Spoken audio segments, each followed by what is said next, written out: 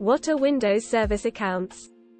Windows Service Accounts are a particular type of account required to run a specific service or are associated with an application that runs a specific service in the Windows environment. These services may include Microsoft Exchange Server, SharePoint Server, MS SQL Server, Internet Information Service, IIS, servers, etc. What is service account management? Service accounts are extremely common and widespread, and the risk of being an easy target has increased. It is critical to monitor, administer, and audit service accounts in order to mitigate these risks.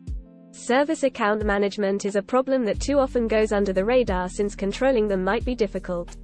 When done manually, it's time-consuming and could lead to misconfiguration, errors, or other issues. What is a directory service? Directory services store and identify information like email addresses, users, peripheral devices, and computers within a network.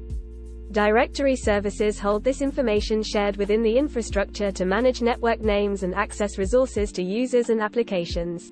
What is Active Directory? An Active Directory is a tool that provides centralized authentication of users, central authorization of resources, and any other security context configurations that users, computers, groups, etc. can classify.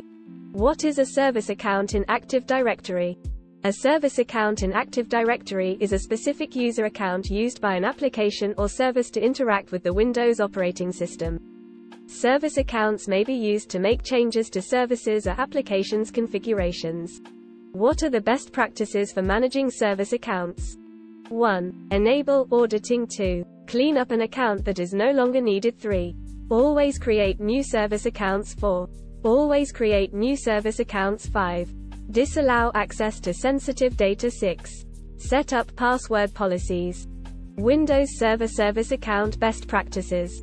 1. Do a quick inventory. 2. Excessive permissions. 3. Regular audits. 4. Segregation of accounts. 5. Constrained delegation. 6. Stricter password policies.